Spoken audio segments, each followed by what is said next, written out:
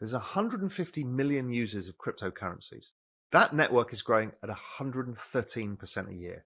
It's twice the speed of the internet. We have never had a technological adoption like this in all human history. In layman's terms, this is a $2 trillion asset class as of today. So if this is truly the asset class we think it is, and its adoption is growing as fast as this, the maths, just the simple adoption maths, suggest that it gets to 200 trillion by the end of the decade. That's 100x. From just over $1 trillion to $200 trillion by the end of the decade. That is what Raoul Pal, the CEO of Real Vision, predicts for the crypto space. The former fund hedge manager and investor bases this prediction on the insane growth rate of the crypto industry. He explains that it is growing twice the rate at which the internet grew, making it the technology with the fastest rate of development in all of human history.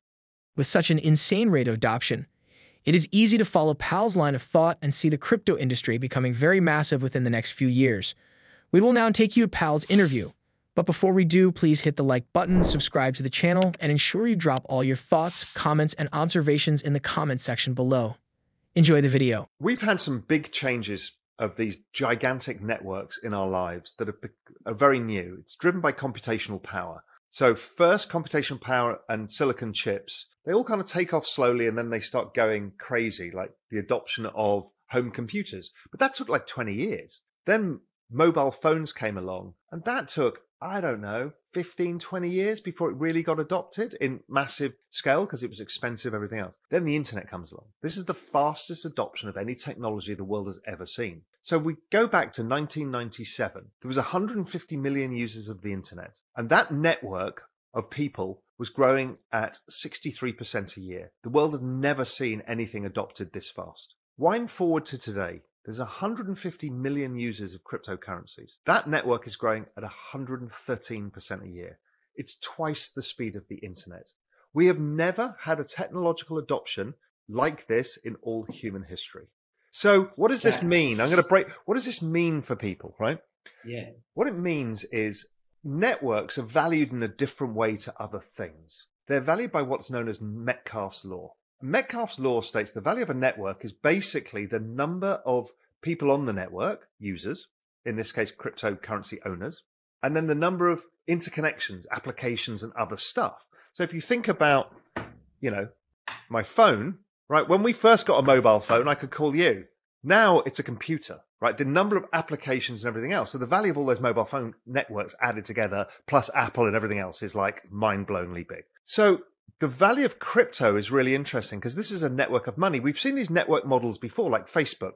So Facebook is a big network. It's valued according to Metcalfe's law. But the difference with Facebook is we as users only get the benefit of the likes and the comments and connecting with our friends and family or using it for business. And Facebook shareholders made all the money. When you create a network of money, the more people come onto the network, everybody who comes onto the network owns a token.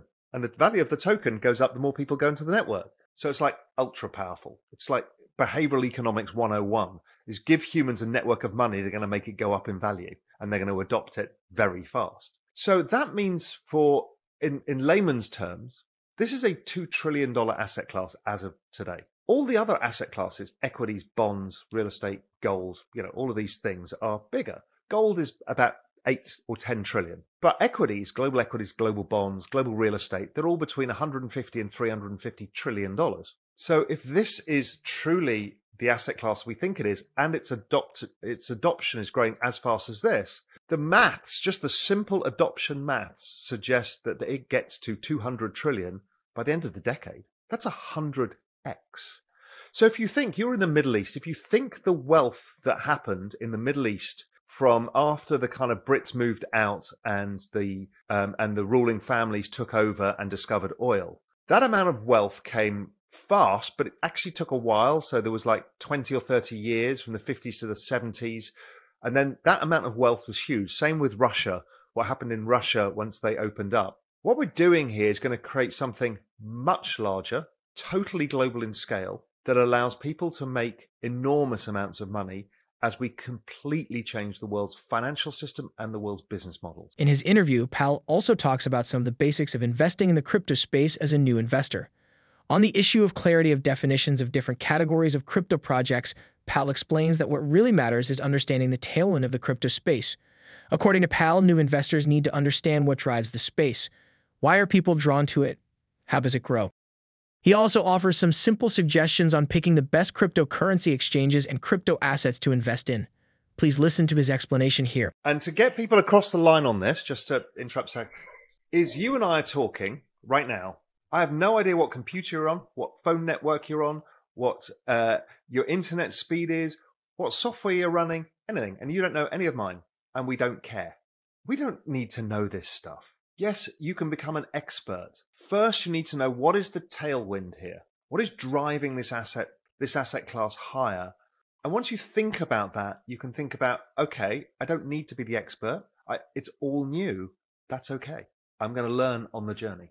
So firstly, just choose one of the big reputable exchanges, particularly one that's regulated somewhere, because that's going to give you a further comfort. So, there's stuff like Coinbase or Kraken. There's a bunch of these that are big, globalized opportunities. Binance is somewhat different because it's kind of regulated in some countries, not in others, everything else. So you choose the risk level you want. Binance is amazing because of all the products you can trade. But just simply you choose one of the really big exchanges. And then from that, once you've decided that, then you can start thinking about it.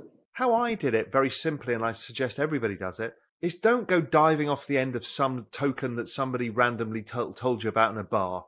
Go about it intelligently and say, okay, the two big exposures here are Bitcoin and Ethereum. Let me just weight my portfolio by their market cap weighting. So that's a pretty easy place to start. Then put it in your portfolio and get to understand the volatility, what it feels like to own this. Because you haven't had an asset class like this before that's so volatile. So you're going to have to learn to fight your own psyche, which is panicking when it goes down, getting euphoric when it goes up. You have to realize it's a long-term investment because we're talking about something that's going from 2 trillion to 200 trillion over 10 years that you need to not think about, much like stuff in your retirement account you don't think about, and let it grow. Let's have a quick look at the markets before we go. Bitcoin, the world's largest cryptocurrency, has continued its extended consolidation between $29,000 and $31,000. As of press time, the coin has once again soared above $31,000 and is now exchanging hands at $31,200. However, it is still down by over 38% since the beginning of the year. Ethereum has also recovered some of yesterday's loss.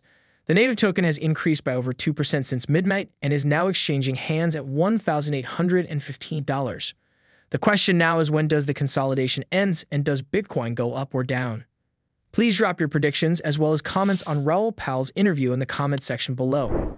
And don't forget to hit the like button. Thanks for watching.